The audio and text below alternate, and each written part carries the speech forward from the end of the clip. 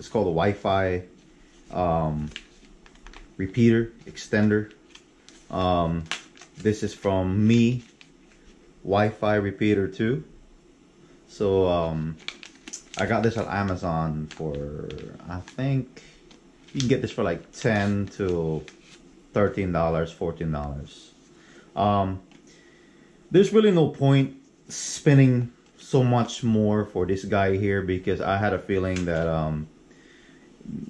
Tello, Ryze, or DJI probably gonna come up with a controller or a transmitter that will give you a better range and better signal for your Wi-Fi. So there's really no point. So I just got this. This is what I got it for low price, and I'm gonna see if it's actually work. I've seen a lot of people been using this on other drones, but I'm gonna tell you guys, I'm just using this for give a good feed to a Wi-Fi. I'm not gonna use this extender for long range, because you only got 13 minutes with this guy here, and flying this far away, you couldn't even see it. If you see some of my videos, I actually got that you can only see Tello around, because it's so tiny, about not even 15 meters, about maybe around like 30 away, you know, 30 meters away distance. So if you put this to a 50 to 60 to 100, this thing is, you depending on the transmitter or live feed or something, I don't know. But anyway, the reason why I got this, just to see if it's gonna give me a better signal. I already know in my iPhone 10 is giving me a better signal far away, but also the reason why I got this, because my Samsung here needs help.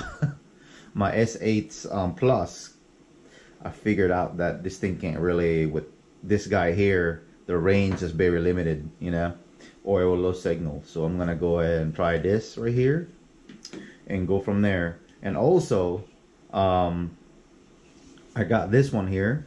You can modify it yourself. If you have like a little skinny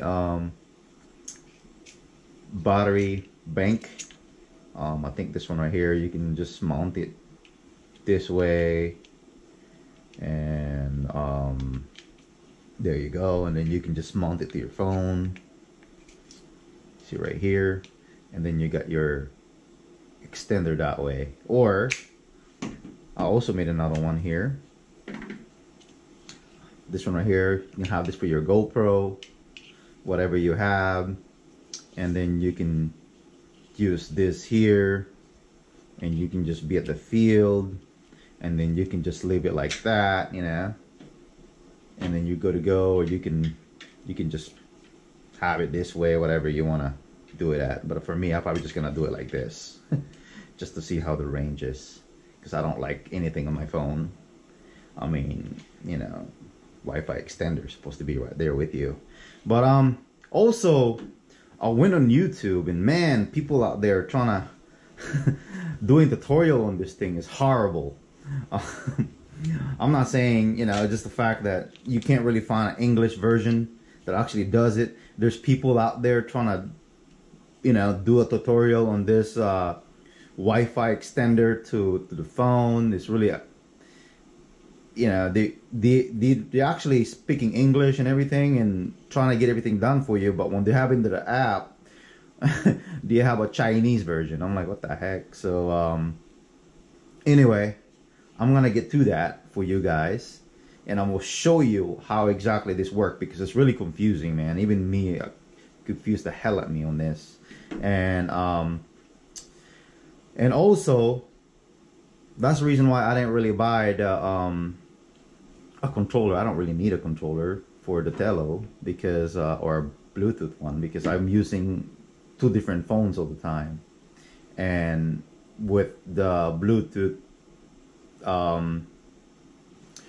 for this guy here, controller, is so limited, you know. You can only use iPhone or Android, and based on that, I just don't even need it. But anyway, I'm gonna go ahead and see how this is all about, and see is, you know, is it worth it? I mean, you know, if any good. So I'm gonna put it to the range. I'm gonna put it to the tests, see how far can this thing handle, and if this guy here will turn signal, because I already know around 100 distance meter, this guy here, the Wi-Fi is getting, you know, delayed, and I'm gonna go ahead and check it out. But like I said, for my recommendation, I would not. Remember, this thing got no GPS, and you don't want to depend on this guy coming back to you. And especially if you're going to puddles, or, you know, flying through waters to lake, they're gonna have currents, and then next thing you know, whatever that current is going that direction, this guy here is gonna follow that direction, because it depends on the vision sensor. So he's gonna detect from the ground. But this guy can handle strong winds. You can see my videos and go from here. And I'm gonna go ahead and try it out, see if this thing really works. So thank you, and I really do appreciate it.